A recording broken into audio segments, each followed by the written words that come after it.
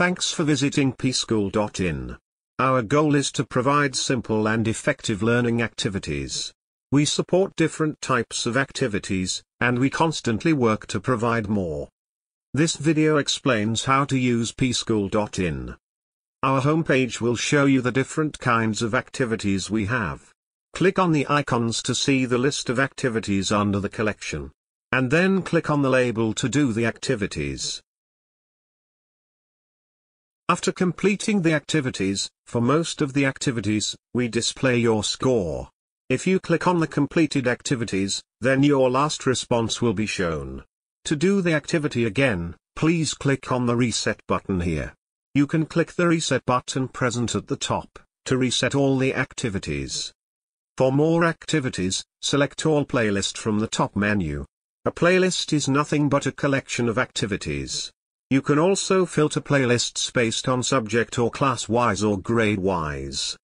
If you find any of the playlist interesting, click on the star, to add them to your favorites. And later you can list your favorite playlists and pick them. Each playlist has a unique URL. It is in the format www.pschool.in/playlist-id. So if you want to share the playlist with others, please copy the URL and share it. Some of the playlists has a PDF icon. It means, there is a printable PDF, for this playlist. Click on it, to download the playlist as a PDF.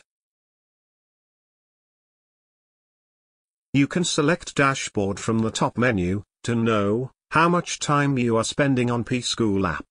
And Dashboard has other options too. You can disable the applause sound, if you find it disturbing. You can also find help in FAQ, present at the top menu. Here we have discussed topics and provided tutorials in the Q&A format.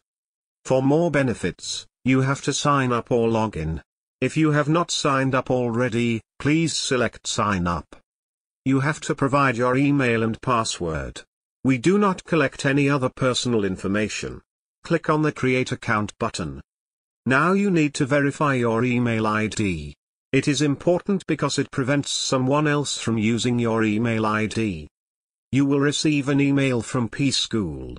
If you don't get it in your inbox, please check Promotions and Spam folder.